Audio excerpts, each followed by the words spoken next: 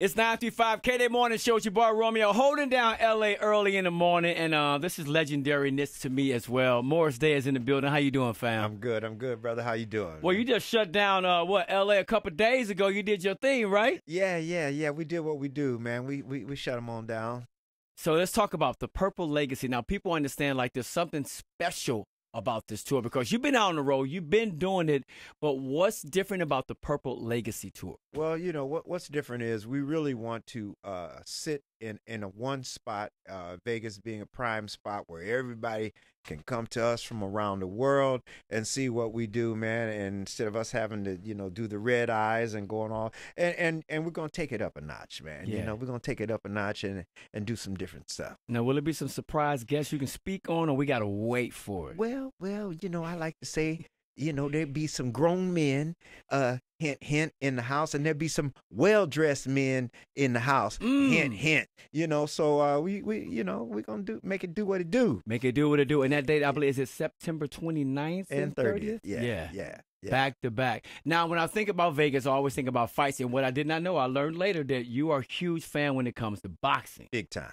So I think there may be a fight going on that weekend as well. Yeah. Who do you normally pull for? Who are your go-to fighters, or who are some of the ones you admire growing up? Well, growing up, one of the highlights of my life was my stepdad was a local businessman, Northside Minneapolis, and Muhammad Ali came through. Oh. And I was a little dude, and it was like looking at a giant, man, and he was just talking his shit like he does, man. And I'm looking at this dude, man, and he's bigger than life, and I've seen him on TV beating up people and stuff like that, and it was just a highlight for me, man. Yeah, because to see him, like you said, on TV, and now he's standing right in front of you. In front of me, man, And what he meant for black people and what he meant for this country and how he stood up for what he felt was right was so amazing. Yeah, man, it was amazing. For real. Yeah. And I was just seeing all of that, man, and just taking it all in. Like everything I've ever seen him do or say, I'm just looking at right there, man. I'm like, the champ is here. Yeah, right. Well, look, man, you are one of the champions of Minneapolis, and when I think about that sound and the whole vibe of putting records together, I love the fact with your new project. I just saw the video where you and Big Daddy Kane, right? Yeah.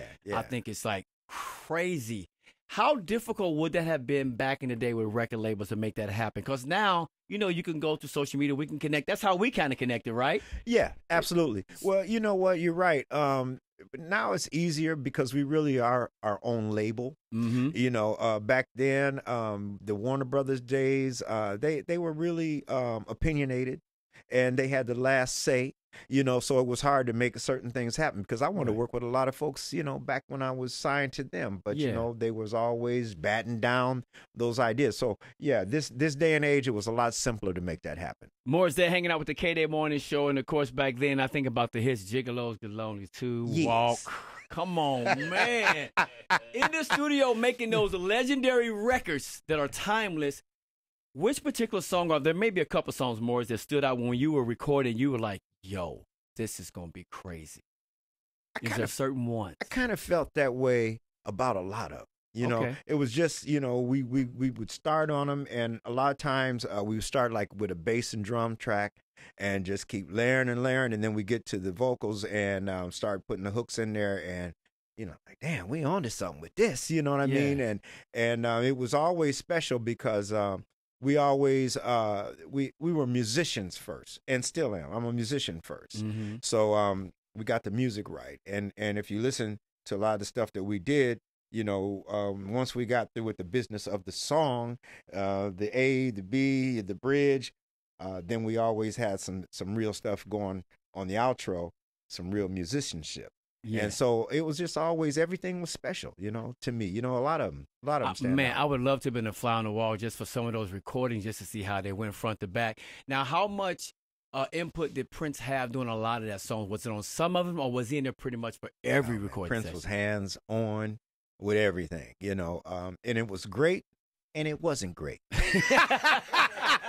Yeah, you know what I'm saying? Yeah, I get it. I get you. It was great because the dude was great. I mean, you couldn't really say that his ideas weren't great ideas. And so if he which he often did, bat down my ideas, I could be mad, but the shit still sounded great. You know, Right, right. so he was just that kind of guy. I mean, I've never seen anybody as driven and as musically talented as he was. So it was just hard to, argue with.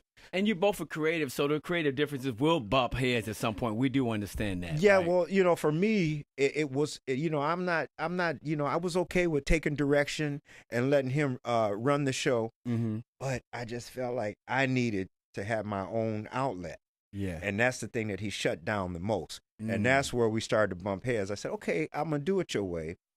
You let me get my little say in, and I play on the records and I sing and all that, but I need the project where I'm doing everything. Yeah. And that's where he's like, okay, talk to whoever, management, Fargnoli, and that what was it? Cavallo, Ruffalo, Fargnoli, yeah. And so I talked to him. I said, look, I need to do my own thing, man. And they said, okay, we'll get back to you on that. So they come back and they said, oh, yeah, Prince said you could do it, but he's going to executive produce it. It's like, well, wait a minute. Same shit. Yeah, exactly. Ain't nothing new here. So, anyway, that's what led up to me wanting to leave that camp. So yeah. So when I think about that, and I think about Prince being hands-on so much, but yet the talent of Jimmy Jam and Terry Lewis, we hear the records that they have, right? Yeah. At what point did they say, look, we're about to slide the back door, go do some other things on the side here. Don't say nothing. Let us go handle this. Which was crazy because when you look back and you realize what Prince had right there in his camp. Right, yeah. What he had. And all he had to do is just open up, a little bit and let everybody do their own thing and say, hey, y'all get studio A, I'll be in studio B or whatever, and y'all do what you do. But it wasn't like that. He was like, no, y'all can't do nothing. You can't write for nobody. You can't produce for nobody. I know I'm sounding like I hate Prince right now, but I don't. No, but these are the stories we heard. It's true, Yeah. And he had all of this. He had all of this right there, so that whole thing just could have been a part of his empire. Yeah, and I just feel like that's just part of him that created his greatness. I mean, that's just how he foreseen it. So look, we all love Prince, no doubt about that. Yeah. But here you are, you're still doing your thing. You're out on the road. I'm excited to be on the cruise, the old school cruise that sold out within like minutes or hours. It was our names. Yeah, you think, it was Morris Day and Romeo. Right, but they heard that, they're like, oh shit, I'm cruising, man. I'm in. I'm in like that. It's going down in the Guinness Book of World Records because we're having 2 cruise ships go side by side for 3 days. Wow. How crazy is that going to be? And have you done cruises? You performed on cruises before? Yeah. Okay, all right. So you already know what it is. Yeah. So, and I love the fact that, to me, I feel like you're a people person. So, because once you're on that ship, you're on that ship. Oh, you're on there. Yeah. Ain't no running. So no matter where you go. They got you. Yeah, they got you. But I'm excited to see you on that cruise ship, man. And I'm just excited about the project that you got out right now. And with this already in the works and moving, you're creative. You stay that way. Do you already have stuff in the can for the next project? Or are you thinking about that? Well, maybe, Romeo, you didn't get the memo. Okay. Last call. Come on. I'm retired. I know. I want you to say it. I thought between you trying me now. I thought between our last interview, he may have changed his mind. Hey, no, you know what? You know what? You're right. I can't stop being creative. And maybe I'll come out of retirement. I don't know, but we're always doing stuff. Jordan did. Yeah. But no, man, it's just exciting times, for me now at this juncture in my life because we really doing our own thing, being our own label and stuff like that. So if something comes up and it makes sense, I'm in, man. KD Nation, I tried. I tried pushing the envelope there, but he pushed back on it a little bit. But when I seen you come out at the concert you just did here in LA and how the crowd embraced you and how there's other generations knowing about you now. You know what I mean? Yeah. But I get it. You've been in the game, you've been doing your thing, so you know when you want to shut it down. But I don't know, KD Nation. we might be able to get some more out of it. Yeah, might be able to. Hey, I don't know. I can't say that I will or that I won't at this point. I love that. I love that. So before a show, are there certain songs you love to hear that makes you get ready? Or is it just silence for Morris Day before you hit the stage? It's kind of silence, my guys, you know, they're festive, you know, so I got to have my own little room. And then I let them have their room. You go in their room, it's a party, man. Right, you know, you got food, you got drinks, you got people. And, you know, and my room is pretty boring, you know, but I need that. You know, I need that just to clear my head and go out there and do what I do. Yeah, I know, man. I respect that. And now I'm thinking about, I'm looking at you, I'm thinking about the movie Purple Rain. And I wonder how many times have you watched that? Because every time I catch it, I don't care what part of the movie it's on, I'm stuck, you know? And when you watch it back for the first time, seeing yourself on the screen like that, what did it feel like for you? Now, see, Romeo, I don't know if you set me up because you remember what I told you about this, or I don't know if you just genuinely asking me this question, but I'm going to tell you again, my brother. Okay. I have not watched Purple Rain in its entirety but once, and that was at the premiere at Chinese Man's Theater. That was my first and last time ever watching that movie from top to bottom. I know we talked to this about day, this, but I don't know if I remember that. Yes, I've only seen that movie one time. Really? Yeah. Now, to be honest, I flipped through and seen it on, and you know, I stopped there for a second. Yeah. And watch, and I get a little chuckle out of it, and then I keep flipping. But to be honest, that's real talk, man. One time ever. Wow. Man, we've watched it thousands of times.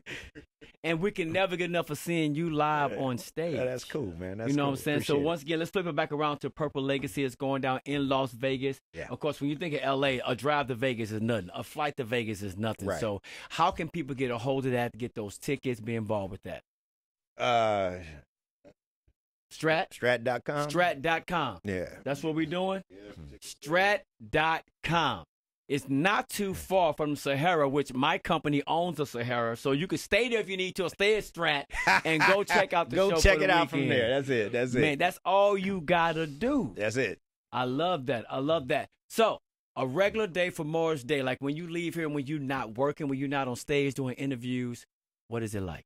It's chill mode, man. You know, I try and keep it simple these days. You know, I'm not big on leaving the house because, you know, first thing I like to do in the morning is watch the news to just see what craziness is happening. Always. You know, and I don't like what I see, man. So I don't leave the house a hell of a lot. You know, I like to kind of keep it close and, you know, get on and we do our boardroom meetings. And, you know, Courtney Benson, my manager over there, you know, we do the boardroom meetings and, you know, strategize. And then I just, you know, just keep it simple from there, man. If I got some work to do, I do it. If not, chilling.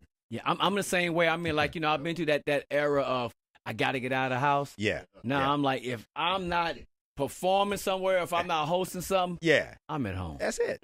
I mean, it's a better place to be like that, man. Best seat in the house, watch sports, watch whatever. Best seat in the house, so that's what I do, man.